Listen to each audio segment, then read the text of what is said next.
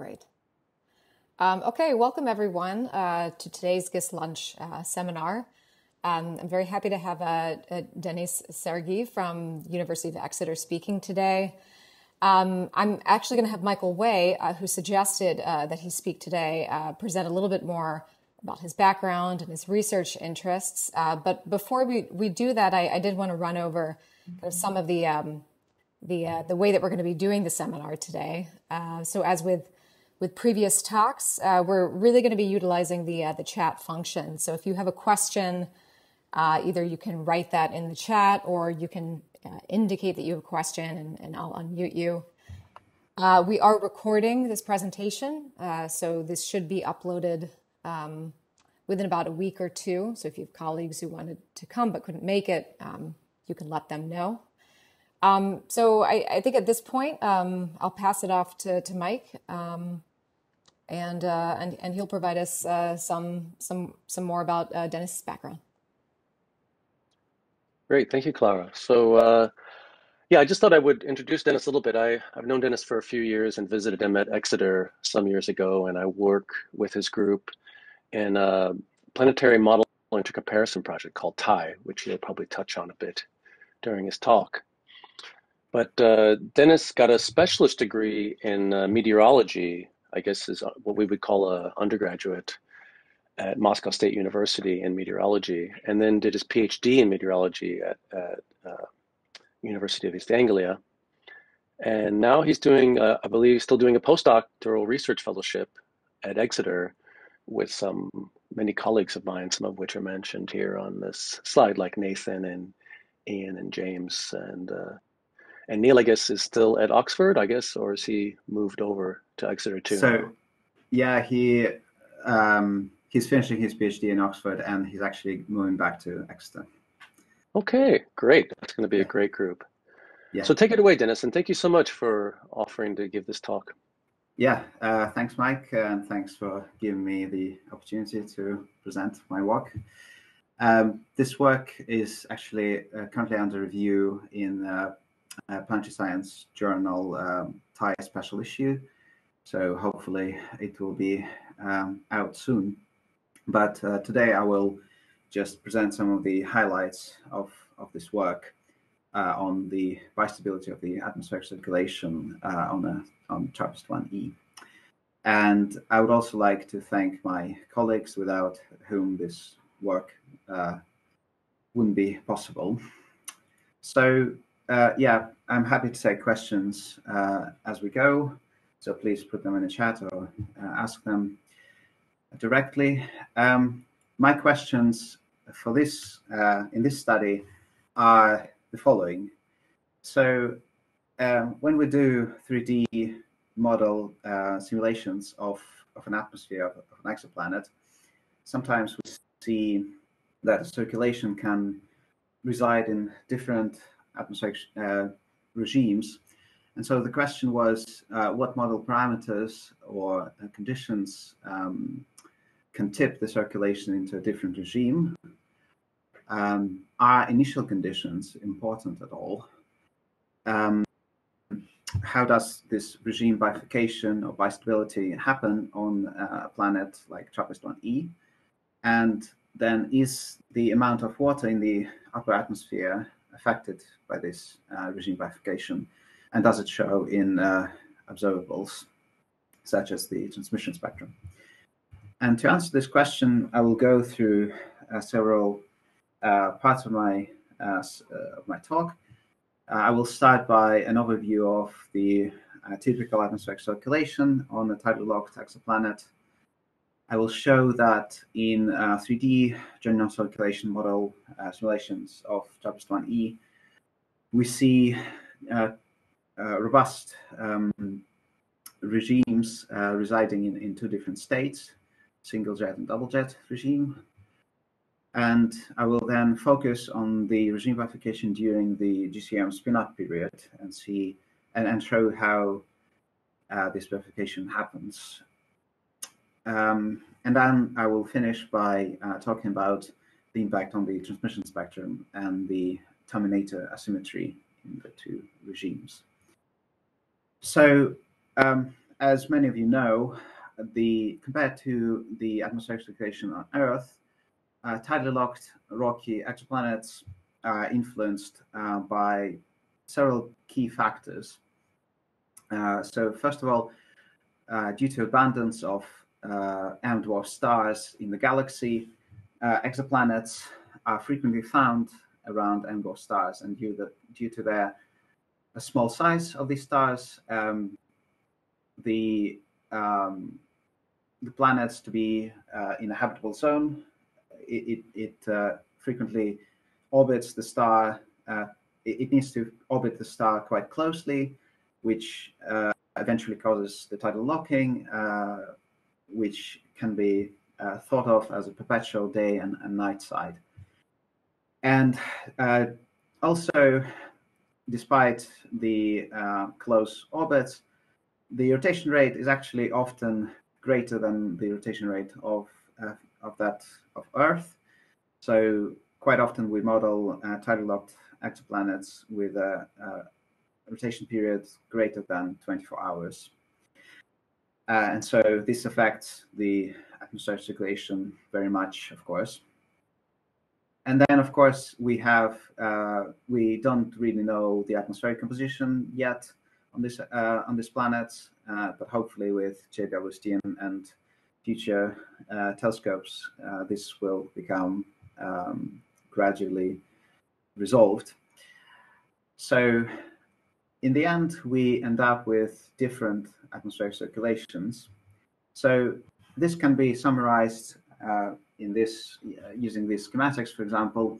So because the planet is likely to be tidally locked, the radiative forcing from the host star is stationary and zonally asymmetric, and this zonally asymmetric forcing causes an overturning circulation, which is shown by blue arrows in this diagram in the bottom of the slide.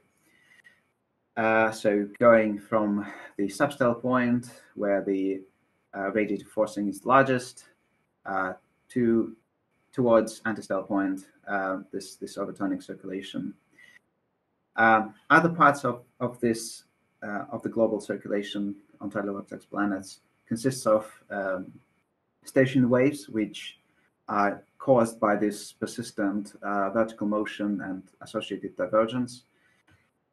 And these stationary waves also accelerate the zonal wind at the equator, producing atmospheric superrotation, or in other words, an excess of angular momentum at the equator, or in other words, the eastward positive zonal wind at the equator. And this superrotating equatorial jet can also shift and interact with the planetary scale waves, resulting in various resonant effects and so on. And there are some similarities with the tropical circulation on Earth. So on Earth, we know that the latent heat released by deep convection over the Pacific causes convergence in the lower troposphere and divergence in the upper troposphere, as, for example, shown by this schematic from Valestal 2020. And this pattern is known as Matsuno-Gill pattern, which is essentially a combination of Rossby and Kelvin waves at the equator. And in the upper troposphere, this pattern corresponds to a pair of anticyclonic Rossby gyres, which are shown in this figure at the top by the H letters. And also there is an equatorial wave, a Kelvin wave to the east of the heating source. And meanwhile, on tidally locked exoplanets, which, as I said before, often have slow rotation rate, the Rossby deformation radius, which essentially defines the extent of this Matsuno-Gill pattern, the Rossby wave deformation radius is often comparable to the size of the planet. So this equatorial pattern on Earth essentially extends over the whole planet for a tidally locked exoplanets case. But you can also note, if you compare this simulation to the situation on Earth, that the phase of the waves is different because of the superrotating jet, because the jet shifts the waves eastward. And so this kind of pattern is a typical circulation pattern that has been found in many previous 3D modeling studies, such as those shown in this slide. And the typical features of this circulation regime are, for example, cyclonic Rossby gyres on the night side of the planet, close to the western terminator of the planet, and the strong equatorial superrotating jet on the night side, which is kind of split or slowed down on the day side, forming this sort of these lobes on the day side, and then which then merge back to the equatorial jet on the night side. So this circulation regime has been characterized in many previous studies, and has been also classified as type 2 regime by Nod et al. 2017, for example, or as Rhine's rotator regime by Hackmeister et al. 2018. However, a lot of these previous studies focused on rather idealized or abstract exoplanetary setups. But to understand real exoplanets, or confirmed terrestrial exoplanets, better, and to interpret future observations from JWST and other instruments, we need to simulate real exoplanets and try to explain and understand the dynamics on in the atmospheres of confirmed exoplanets. One of the best candidate for future atmospheric characterization is TRAPPIST-1e, which is the fourth planet in the TRAPPIST-1 system, which actually was discovered 5 years ago. There was an anniversary about 2 months ago, big celebration of the discovery of this system and this planet. And TRAPPIST-1e, the whole system, as you know, is very small because the host star is also very small and cool, and so it kind of fits within the orbit of Mercury when compared to our solar system. But because of the small size and low temperature of the host star, the habitable zone is also much closer to the star, and so it's aligned such that TRAPPIST-1e fits nicely pretty much in the middle of the conventionally defined habitable zone.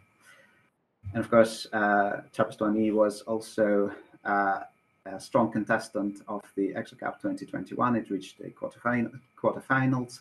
So it's a promising exoplanet overall, I'd say. And so, as Mike mentioned at the beginning, we collaborate on the first exoplanet intercomparison project, which is called TRAPPIST-1 Habitable Atmosphere Intercomparison, or THAI.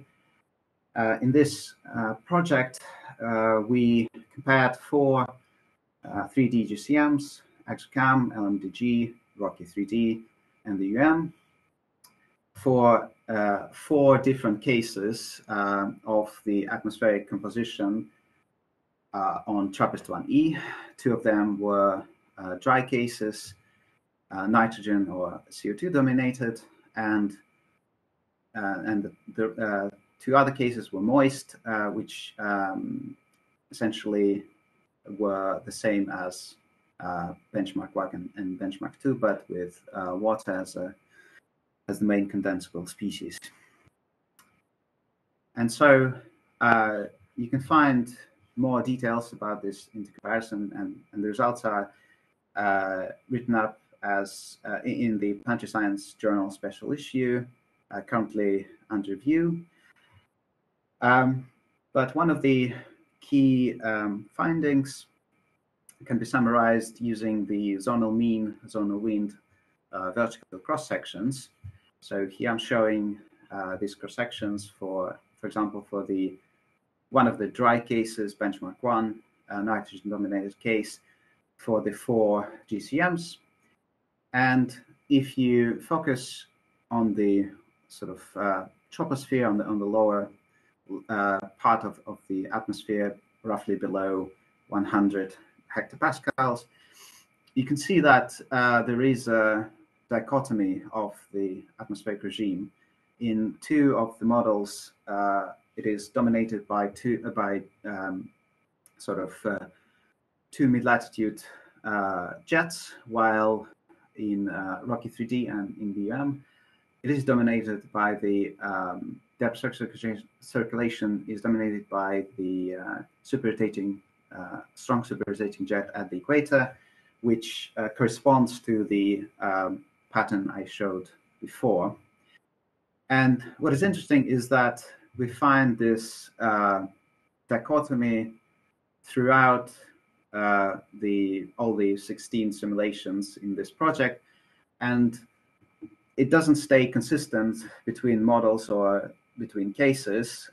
So this regime dichotomy is essentially, it depends not only on the atmospheric composition for the planet, but also on the GCM that you're using. So that, among other things, that this also makes a strong case of using more than one GCM for modeling exoplanetary climates, because you can end up in a similar situation where there is a regime bistability or bifurcation.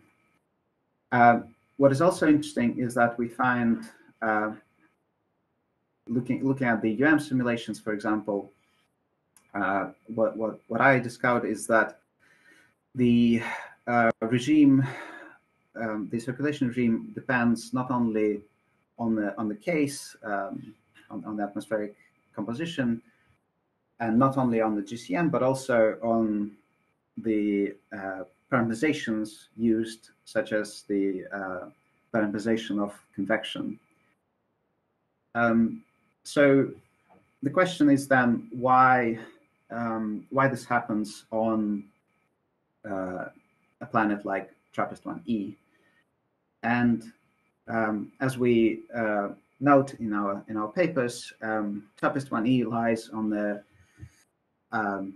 essentially on the regime boundary as defined by the Rossby deformation radius, and this can be summarized using this diagram from a paper by Karana et al. 2018, where on the x-axis you have the orbital period in days, and on the y-axis you have planetary radius. And so they simulated various exoplanetary regimes to map this parameter space.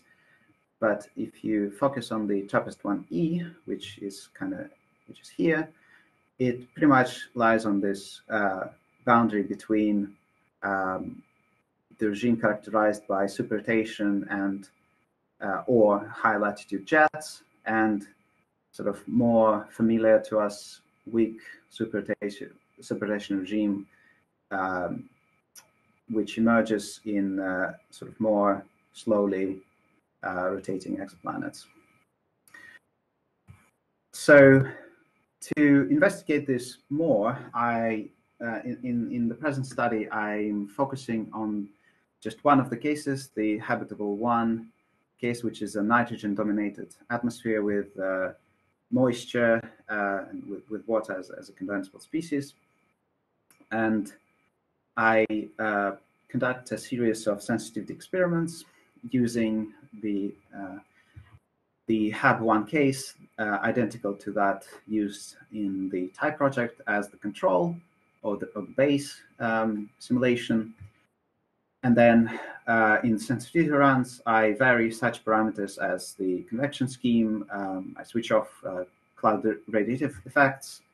I change the initial temperature, slab ocean depth, surface temperature, and sort of the overall initial conditions. And so just to note here, when I say I change the initial temperature, for example, according to the THAI protocol, we initialize all our GCMs with an isothermal profile, so constant temperature throughout the atmosphere and constant temperature at the surface. Hi, Denis. Was there a question? Yeah, can I just ask one question? Sorry, in the previous slide, I know you're not focusing on this. But so just comparing the I guess the third and the fourth rows, is the fourth row, am I right in understanding? So these kind of don't really have as clear a stratosphere. Are these don't have compositional forcings? How do you go from row 3 to 4? So the difference between HAB1 and HAB2 is that HAB1 is nitrogen dominated, while HAB2 is CO2 dominated. But we still assume that water is present in both cases and can form clouds and rain. Okay. Yeah, but because HAB2 case is much warmer, it kind of sort of expands in height. But in terms of, thanks for the question. In terms of like the stratosphere, it's less well defined as on Earth because we don't have ozone in these simulations, for example. And so it's generally weaker, the tropopause. Yes. Thanks. Right. So here I can then summarize the results of all these sensitivity runs by sort of characterizing their atmospheric circulation regimes in terms of the strength of superrotation, which is shown here at the as the maximum zonal wind at the equator in the upper troposphere.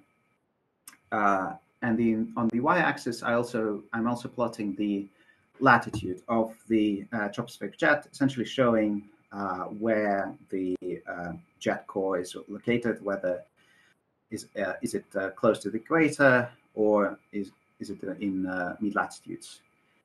And so, interestingly enough, all these sensitivity experiments cluster nicely together into two groups. One group sort of close to the base simulation is characterized by a single jet regime with strong superrotation at the equator. And so you can see here that the maximum zonal wind is relatively high, and the tropospheric jet maximum is close to the equator in low latitudes. While the other group is characterized by a weaker eastward wind at the equator. It's still technically superrotating, but it's much weaker. And while the strongest jet are located in mid-latitudes, and so we call this regime double jet or DJ regime. And so because all these sensitivity experiments align so nicely, for the rest of my talk, I will use two of them as two illustrative cases. Namely, I will use the base simulation for the single jet regime and the T280 for the double jet regime. And what is interesting, again, to emphasize, is that even starting the simulation with such a small difference as the initial temperature being 20 degrees colder, actually is able to tip the atmospheric circulation into a completely different regime. So I will try to explain this later, but for now I will just use this as two two cases to illustrate the point, and also because the only difference between these two setups is the initial temperature, it allows me to eliminate the influence of, for example, the effects of parameterizations or cloud radiative effects to compare them more cleanly in a way. So let's see how these two regimes look in the steady state first.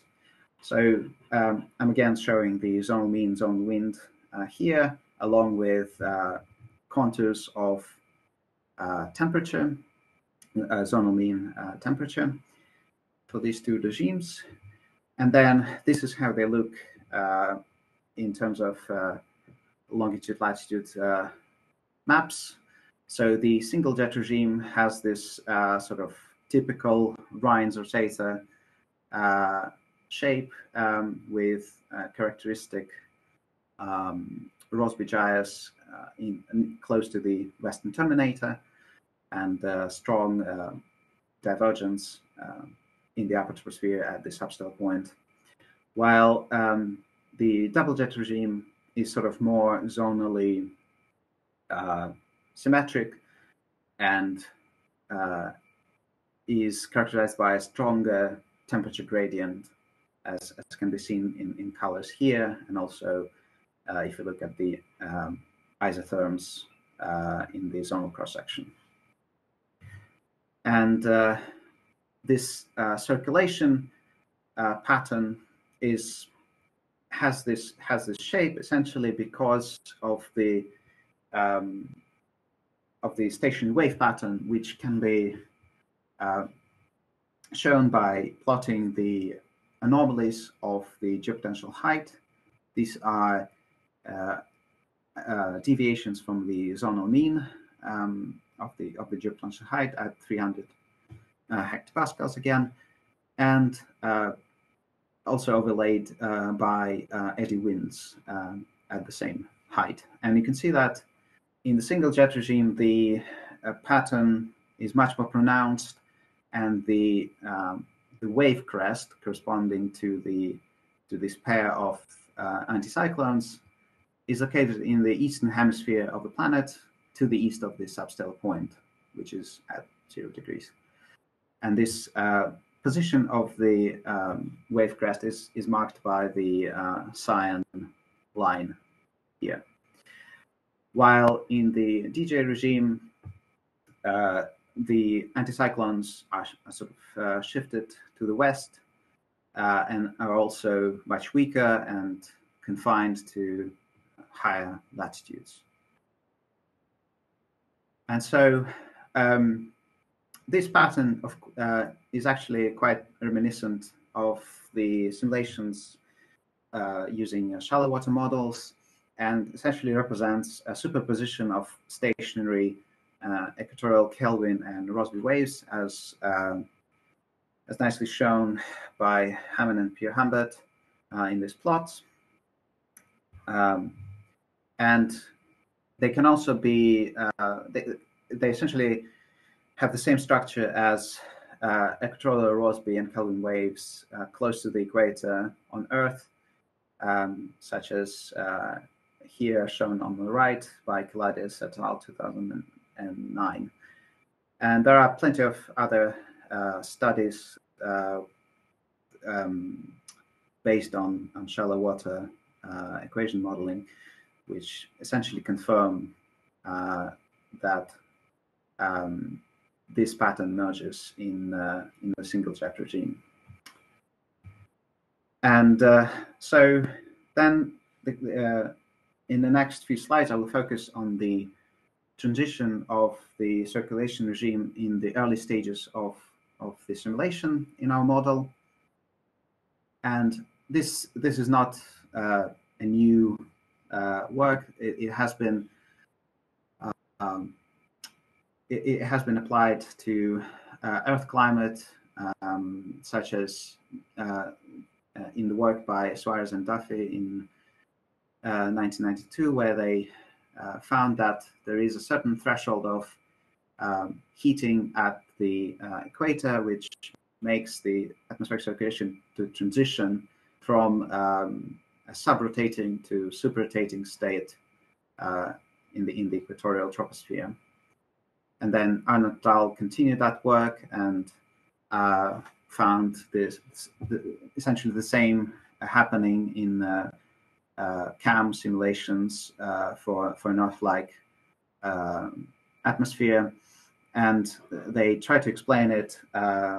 Essentially, they proposed the explanation for this as the wave-jet resonance, meaning that the equatorial jet interacts with stationary waves, and essentially they reinforce each other. And then this was continued by Herbert et al., where they were in their more idealized work, they found some interesting hysteresis regime for this sort of simulations. While for exoplanets, similar studies have been done, but mostly focusing on the dependence of this circulation regimes with on the rotation period of the planet. And so they also, for example, Edson et al. Found hysteresis with respect to the rotation period. And as I mentioned before, Karan et al. Sort of continued that work. Hi, Dennis. Yeah. So we have one question in the chat from Chris Colosi. So sure. He asks, so these primarily have been slab ocean studies. So how might ocean dynamics influence the presence of these regime shifts?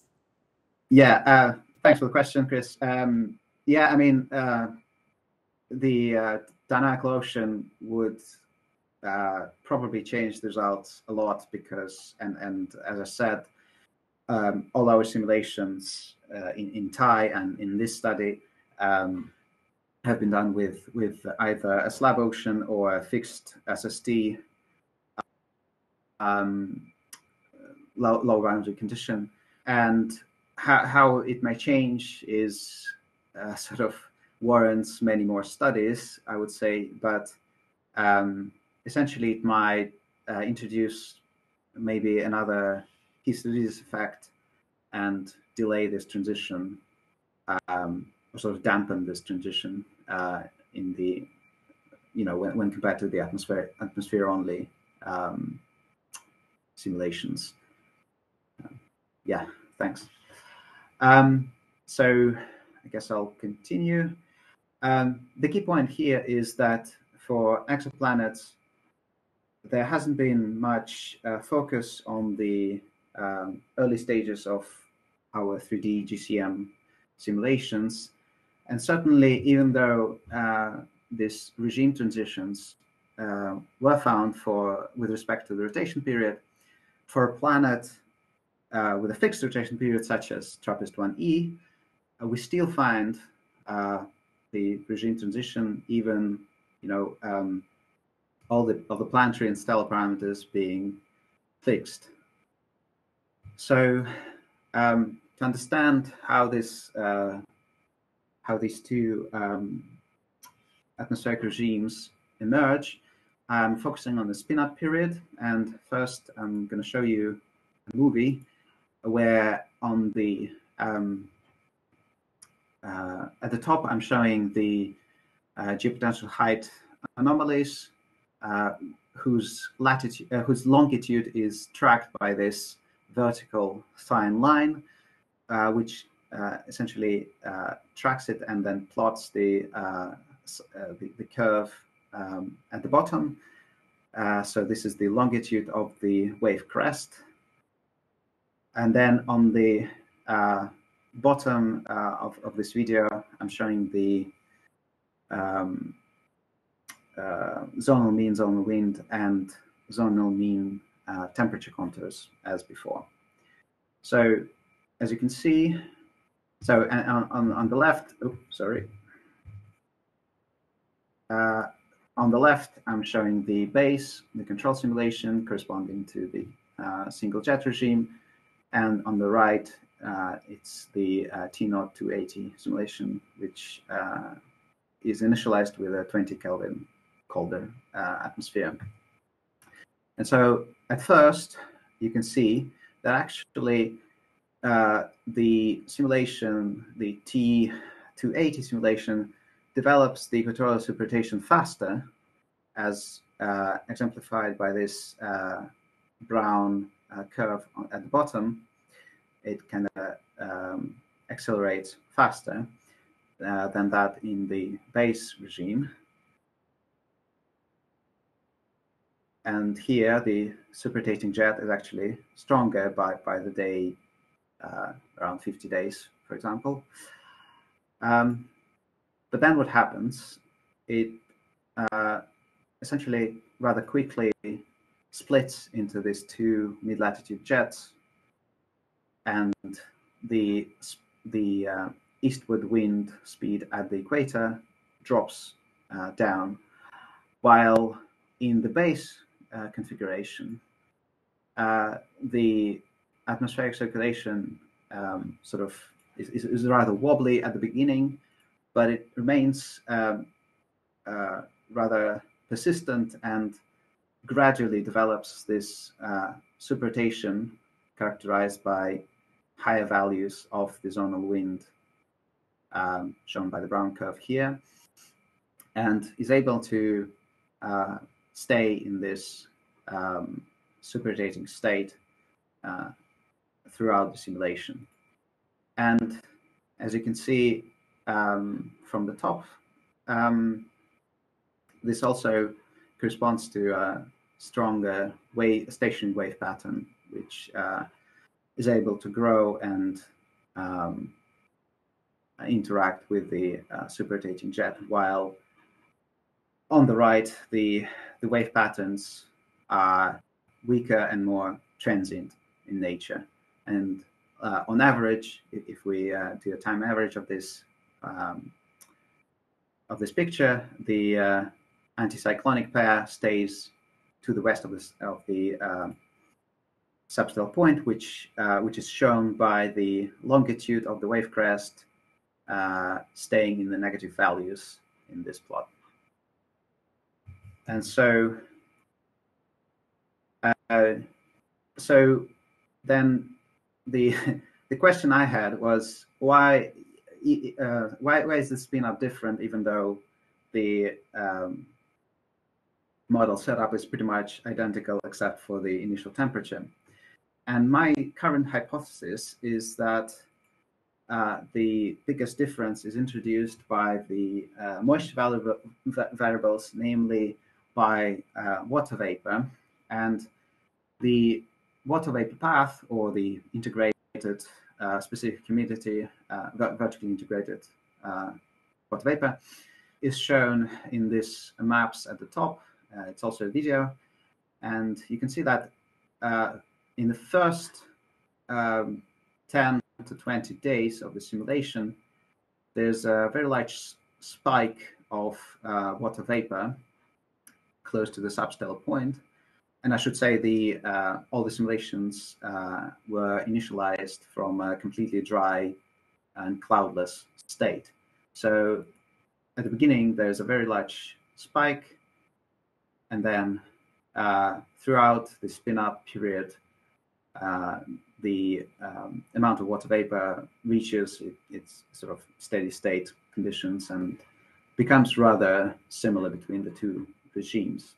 But what matters is the amount of water vapor at the very beginning in the first, as I said, 10 to 20 days. And This time series on the left shows the day-side average of the water vapor path in the two simulations. So blue shows the base regime, the single jet regime, and the T080 280 shows the sensitivity simulation.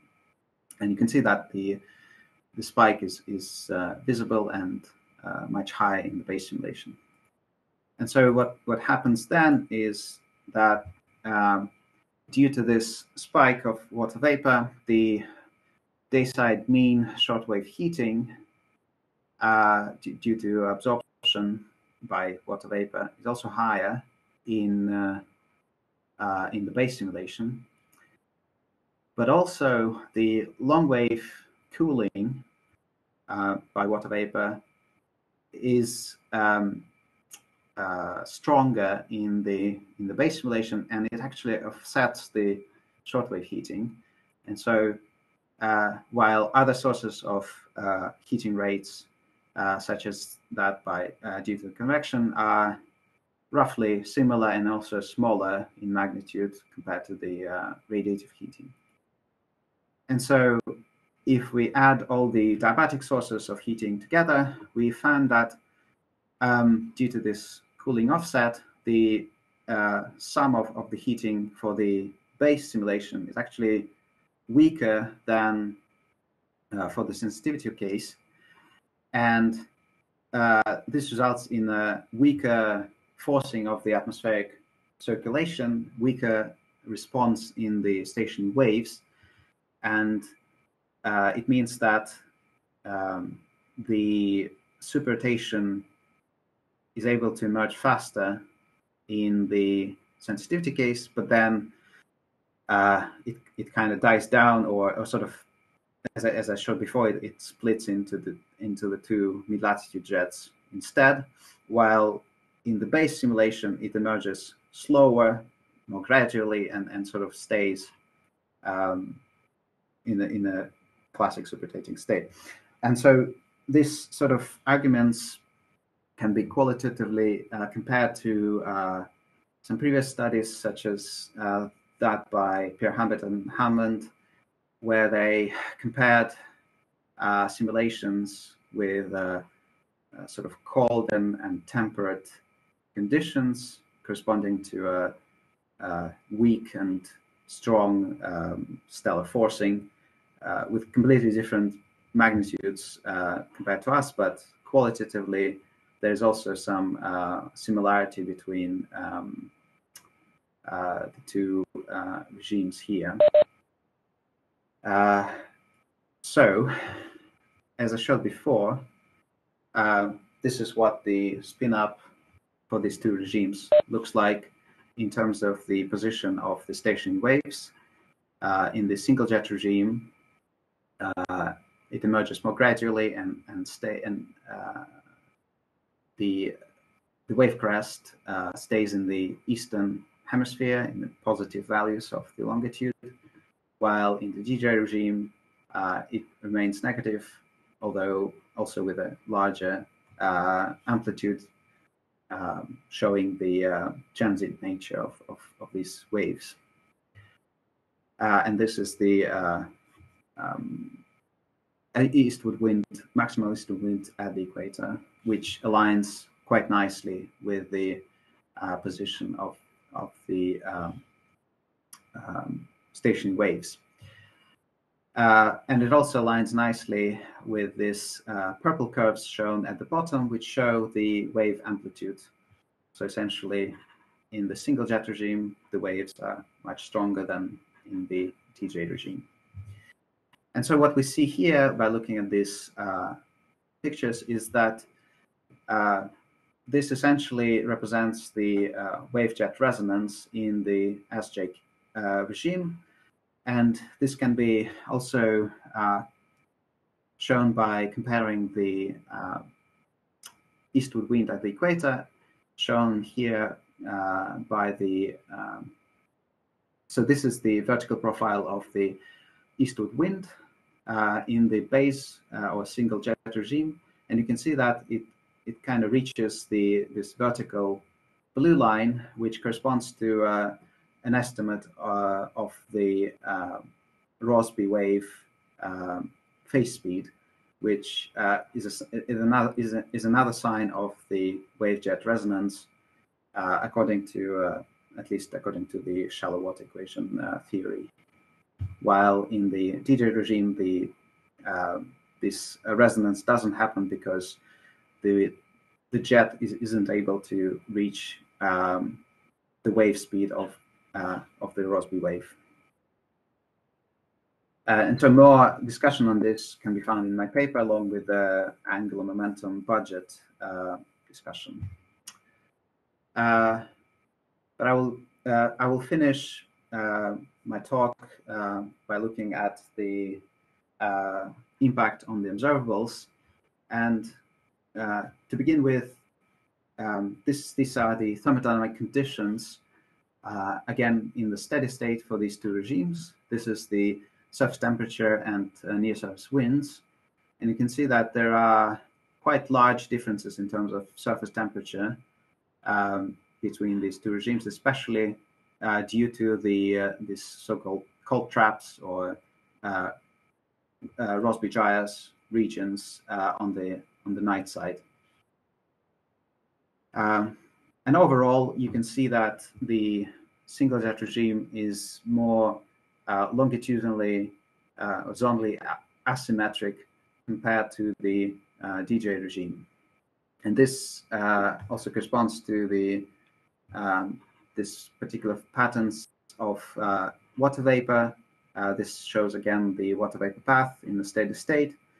You can see that in the SJ regime it's more the water vapor as well as clouds is more meridionally spread out, while in the DJ regime is more zonally symmetric.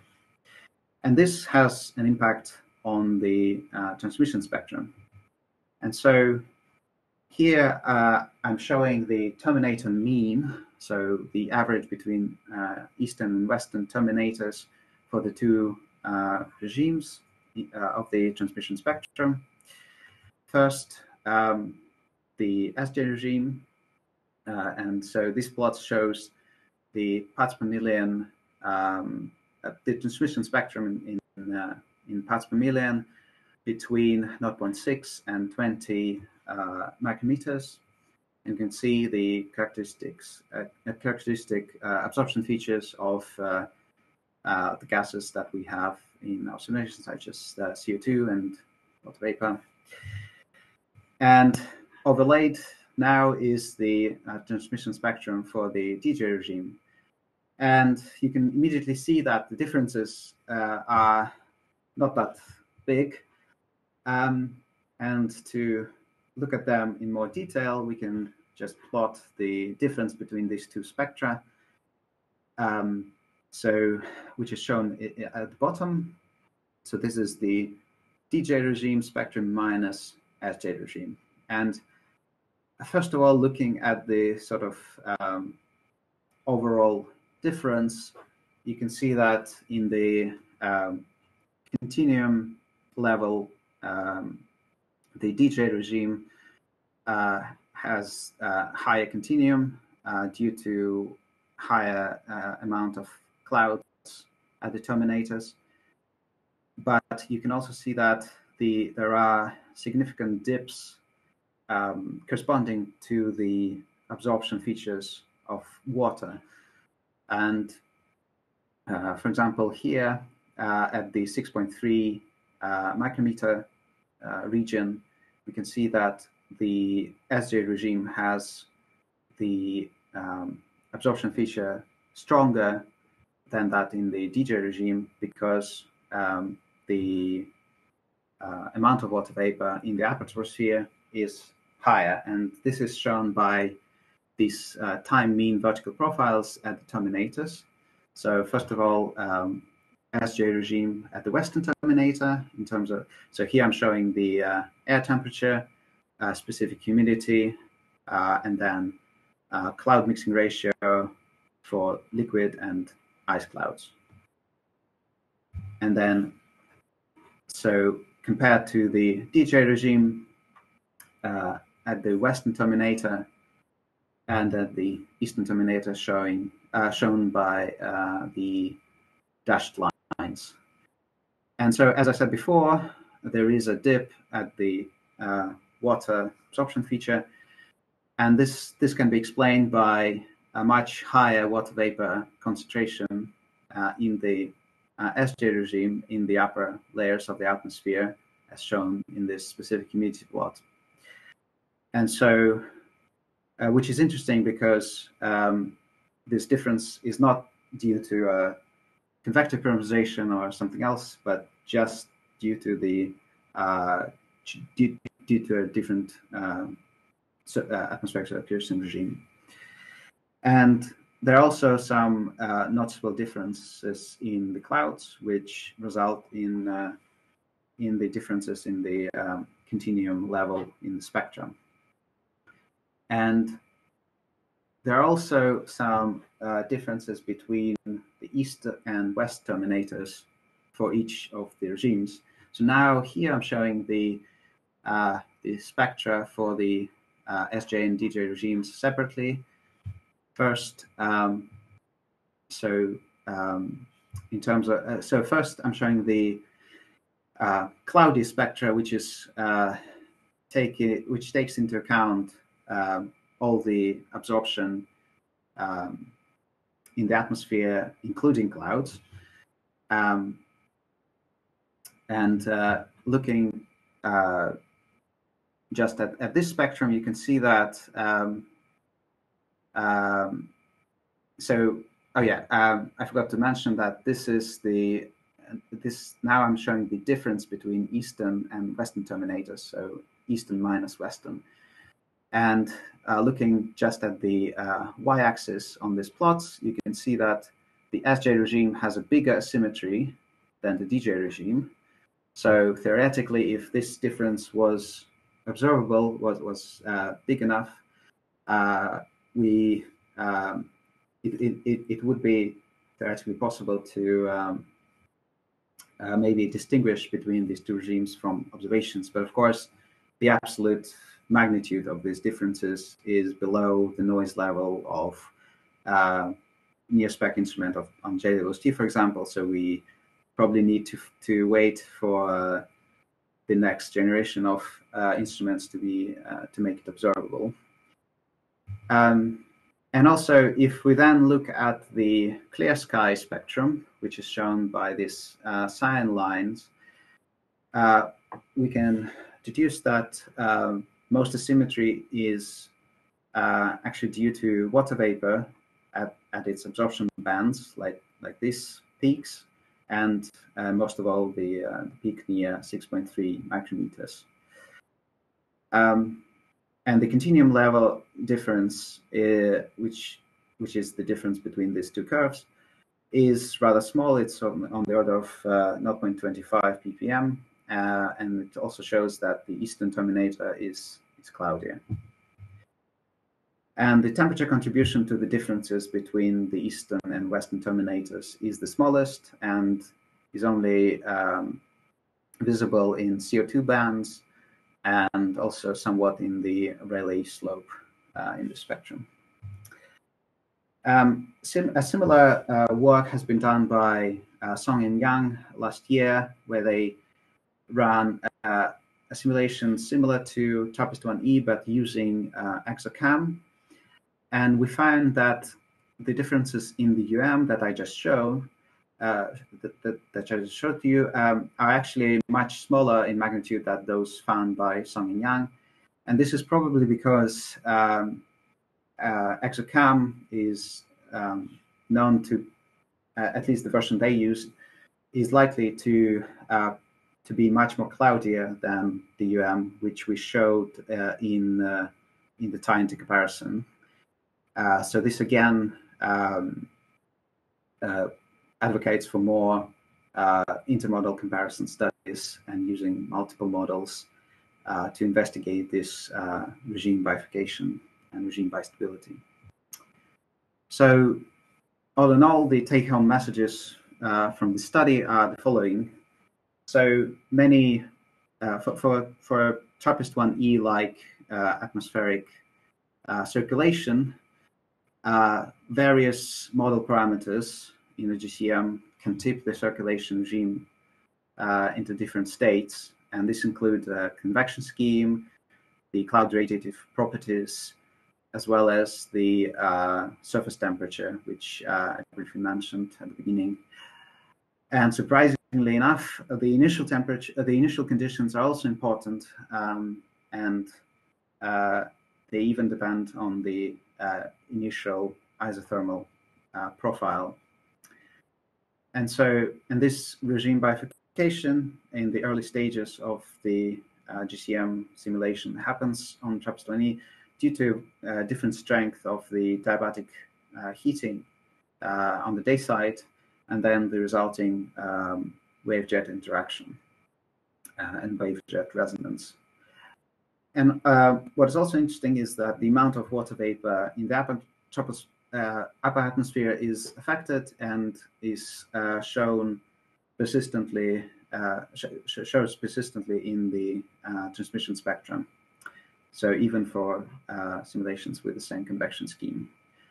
And the differences between these two simulations in terms of transmission spectra are rather small and not below the JWST noise level, but hopefully can be observable with the next generation of telescopes, or at least serve as a guidance for interpreting observations. And these differences are mostly due to water vapor, especially at this 6.3 micrometer band, and clouds at the continuum level. Thank you. Great, thank you, Denis. That was a really wonderful presentation. Do we have any questions from the audience? You can either ask them directly or put them in the chat. I guess as we're waiting for that, I mean, I can just make a somewhat naive comment as someone who studies mainly kind of Earth. I guess it's pretty neat. I guess I'm thinking about parallels with Earth, and I guess there is some suggestion that with some of the kind of higher CO2 integrations with Earth, superrotation has at least been achieved in some models through kind of amplification of the MJO type circulation, and then that kind of changes how waves propagate out of the tropics, and then that affects kind of the latitude of the momentum flux convergence. So you end up getting it at the equator. Is that kind of a mechanism? Is that kind of similar in spirit to what you were talking about with the? I guess that would be your first bullet one, where I don't think you explicitly kind of mentioned the momentum fluxes. You talked about the amplitude of the waves, but is that kind of your idea there? Yeah, essentially, it also can be thought of as it can be approached from the perspective of momentum budget and sort of looking at the momentum fluxes. And in fact, I do that in the paper, but just not here. So, and essentially, there is a sort of competition between these eddy momentum fluxes, which are driven by the stationary waves, and they pump the eastern momentum towards the equator, versus sort of a mean overturning circulation, which sort of drives the momentum back to the higher latitudes. And this competition seems to be sensitive to the factors that I mentioned, and essentially to the differences in, for example, radiative transfer between the models, and that likely causes the different response in this eddy momentum flux, which then is able to or not able to accelerate the equatorial jet sufficiently. So yes, essentially you're right. Great, thanks. Do we have any more questions? Yeah, maybe I could just ask about the convection scheme. I guess, Dennis, you're referring to the difference in the THAI intercomparison with the convective adjustment scheme from LMD versus the mass flux schemes and the other three GCMs, Yeah. right? So Yeah. So nobody here would be surprised that there will be differences there. yeah, that's right. So we know that convection schemes, different convection schemes, can result in different heating rate profiles, where the convection is most vigorous, and for these planets, it's at the substellar point or around it. And so what is interesting is that in the THAI intercomparison, for example, we saw these differences between the models, and among these models, only LMDG uses the simple convective adjustment scheme, while others use the mass-flux scheme. But nevertheless, there is, it doesn't stay consistently in one regime, for example, and other regimes also sort of flip between the models.